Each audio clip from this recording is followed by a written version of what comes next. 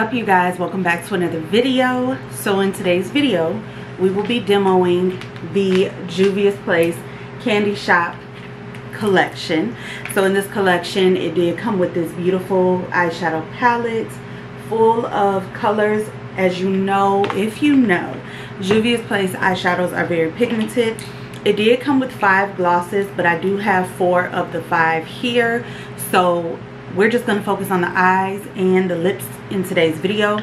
I usually don't come on here with my base already done because I like to do eyes first, but I did have something to do for a brand over on TikTok, which I am 100% truly grateful.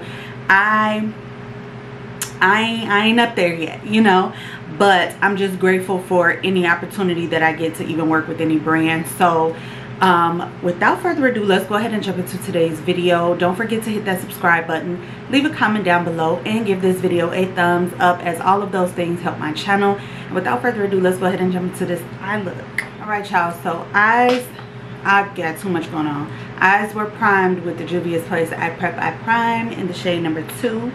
So I saw this look on Instagram, and I will have the image or the video of the artist on the screen, but she just pretty much went in with this beautiful orange shade, this pinky shade, and this blue shade to create like this matte, but it's just those 3 in a row. So that is pretty much what we're going to do on the eyes today. Let's go ahead and get started. And I do have my Morphe little color swatch here so that I could continue using the same brush when I'm changing the shades. Okay, so I do want to give you guys a quick little rundown of this collection while I do the one eye on camera. So the eyeshadow palette does retail for $25. Again, this is called the Candy Shop eyeshadow palette. You can find this on Juvia'sPlace.com or also on Ulta's website. There does this collection also does come with 5 lip glosses. They are called the Silky Whipped Gloss, which retails for $14. And again, there are 5 different shades of the gloss. So 4 of the 5 shades I will go ahead and do like a lip swatch at the end of this video so that you guys can see. Again, this is a very simple eye look. I feel like I genuinely loved that she created something so simple. The artist who I saw create this, she created something so very simple, but it you know, it definitely gave. Okay, first gloss shade is called Pineapple Pearl. So as you can see, this is just more of a clear gloss. It does have like some gold reflex in the gloss. I don't know if you guys could kind of see that or catch that on camera. Definitely a gloss that I would use as a topper shade for sure. They are not sticky. They are definitely soft and very comfortable on the lips. The next shade is Choco Millo. Now, one thing that I do notice is that this shade and the shade Neapolitan actually look the same. So I am going to try to build this up just a little bit. But again, this is Choco Millo.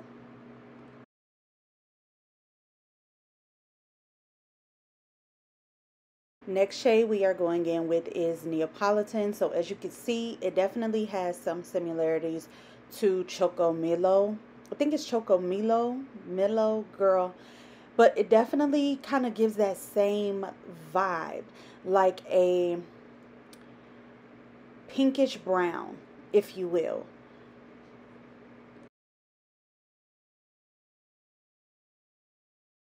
Last but not least, of the 4 shades that I picked up, this is the shade Bubblegum.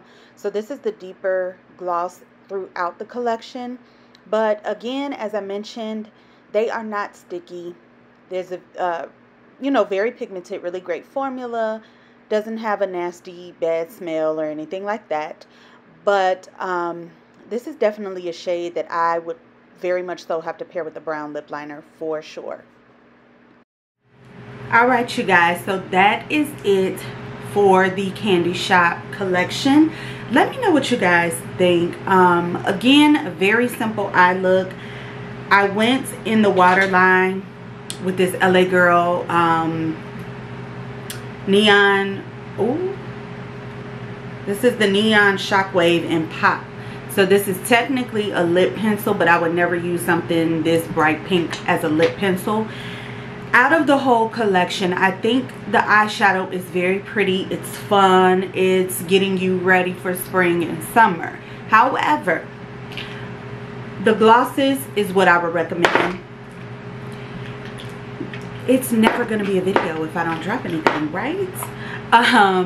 The glosses, recommend. They smell great. They don't have different scents based on the shades, but they do smell good, like it's not vanilla, it's a more fruitier scent. But the glosses, highly recommend. Again, if you do not have colorful eyeshadow palettes you want to explore and you love the colors and the tones in here, I would definitely say grab it. But if I had to choose, I would say get the glosses for sure. Again, there is one gloss that I'm missing, and it was like a strawberry type of gloss. I didn't really see myself wearing it. It was more of like, it looked kind of reddish pinkish. If I can remember, I'll have it on the screen.